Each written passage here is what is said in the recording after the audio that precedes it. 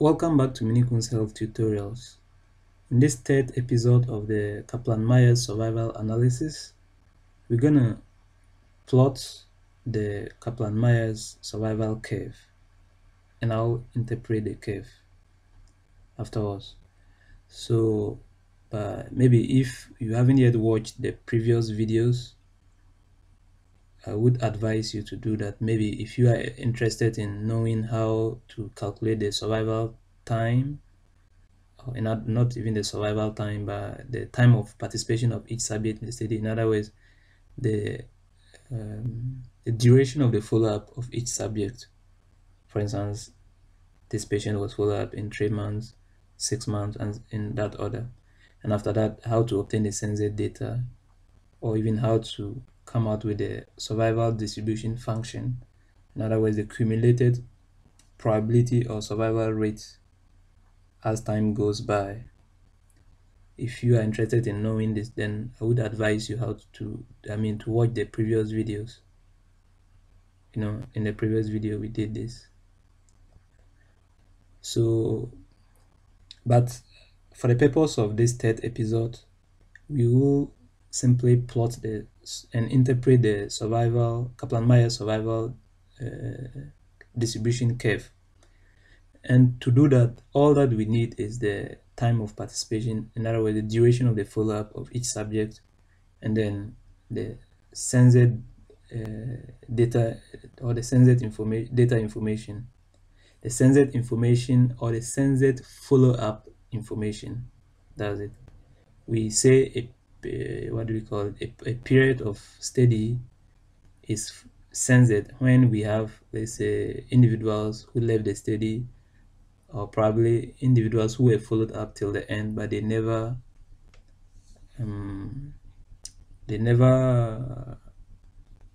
for instance, they never portrayed the what do we call it, the events that we were looking for.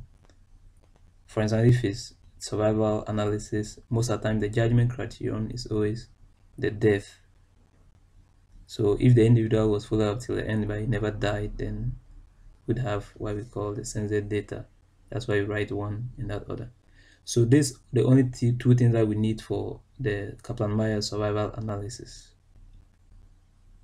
Just the participation time and then the census data information. So that's all. Now, to do this, we will need what we call the survival analysis add-in. And let me show you quickly where your add-ins are located in Excel. You click on File, and then you click on Options.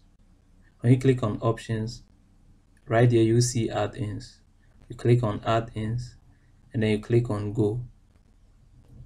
Right here, as you can see, we don't have the survival analysis add-ins. So we need to download it, and then we'll browse and then install it here. To do this, to download it, I would show you where to find it, and I'll leave the link in the description so that you can download it, or if you can see clearly, you could write it from the screen. So simply I will copy this URL, and then I'll go to my browser, Firefox.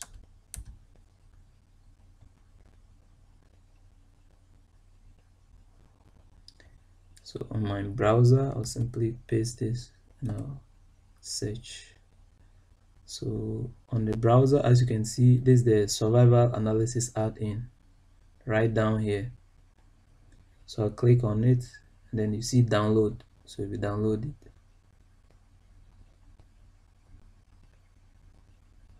it's already downloaded.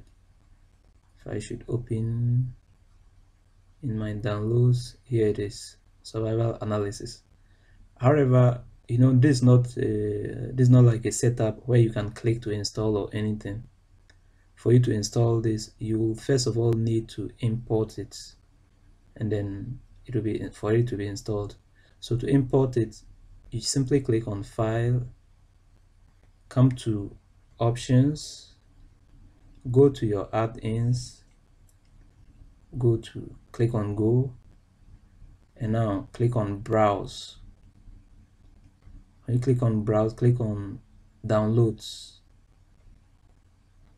or wherever you have you put your downloadings. So, and after that you click OK, you select it and click OK. Right now you see that we have our add-in, survival analysis add-in. So when as soon as I say OK, you see that the add-ins will appear on top here.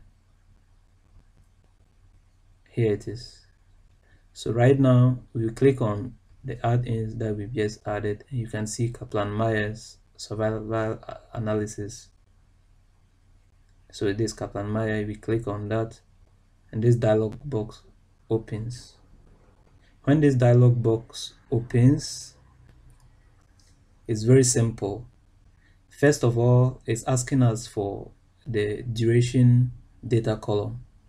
The duration data column simply is the time of participation of each patient in a study, as I said. And then the next column it requires of us is the census information, as I said. So we click on this place and then we select the duration.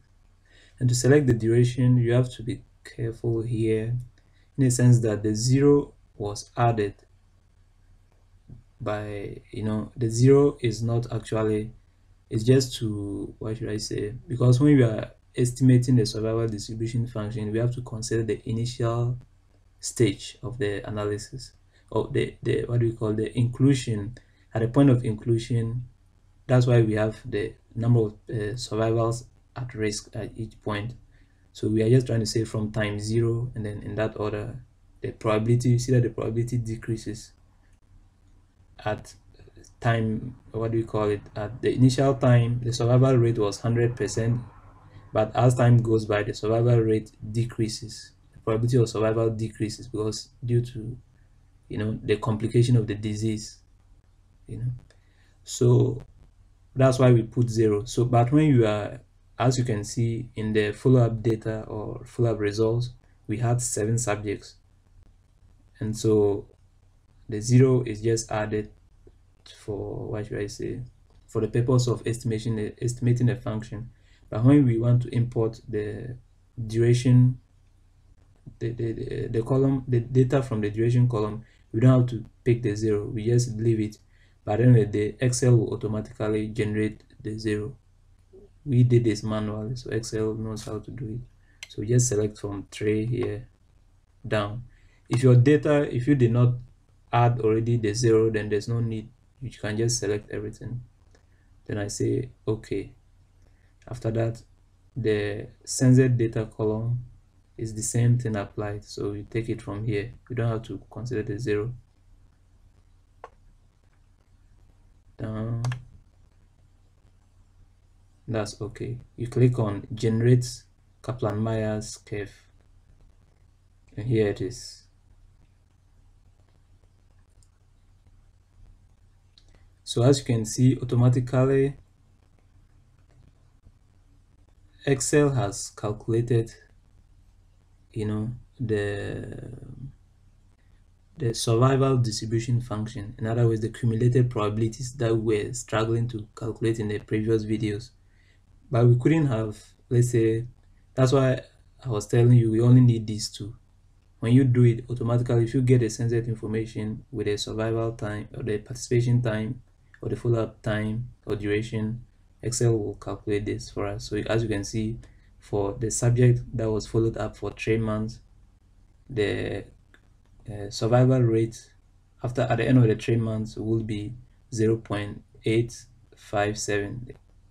As you can see here, is 0.857 in that order. So right now, let me do a brief explanation of the curve. You see that the curve is made up of basically how many steps? 1, 2, 3 steps. Remember, the first step corresponds to the 0. That's the initial. You see 0 at the initial point 0. We have 100% survival rate. But as time decreases, you see that the survival rate keeps on decreasing. And then, sorry for the interruption. So as time goes by, as the time increases, you see that the survival rate keeps on decreasing, and each time that a patient dies, that marks, you see that the survival rate falls. So automatically, each of the step, when I talk of the step, I'm just talking of this part, I'm not, yeah, this part. Each of this corresponds to death, or what should I say, to death at the beginning of a particular period of follow-up. For instance, in the 3 months period of follow-up, what happens? If you look back on the data, 3 months period of follow-up, the subject died. Failure is 1. You see, but when it's censored data, I'll show you how to find the censored data. This censored data, we have follow-up period of 9, 11, and 15 are all censored data. We have 2 9s, one is death, one is 15. So as you can see, 9 is not censored data, but the other 9 is censored. So that's why we only have 1 9. 11 is censored. Why is it censored?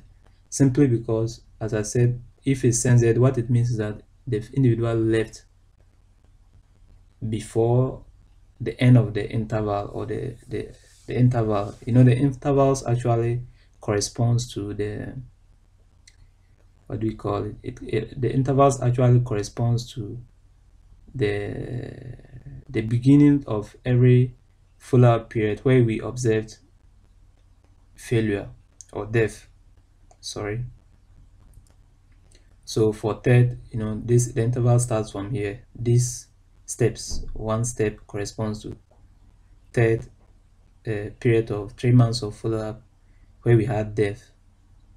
From the initial stage, 3 months of period, we had death. So, but you see that if this period, let's say 3.5 will be censored in that order, 7 for instance is not at here, this point, but it's somewhere here, then it means also censored. This is how it's done. Thank you so much for watching, and I hope you enjoyed this episode. Please subscribe for more amazing videos like this, and please remember to like the video if you really like it. If you don't like it, never mind, dislike it, there's nothing wrong, but I would like to know how you feel about the video, and please share with friends. Please remember to subscribe, as I said. Till the next video, I wish you all the best and good health.